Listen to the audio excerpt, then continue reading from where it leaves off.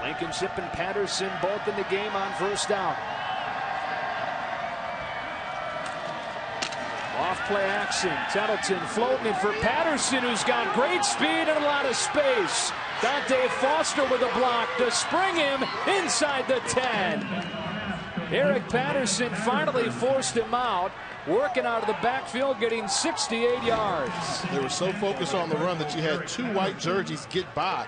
You see Moore right there in the middle of the field gets beat deep. Dante Foster was open, and Foster comes over to help with the block to try and spring Patterson into the end zone.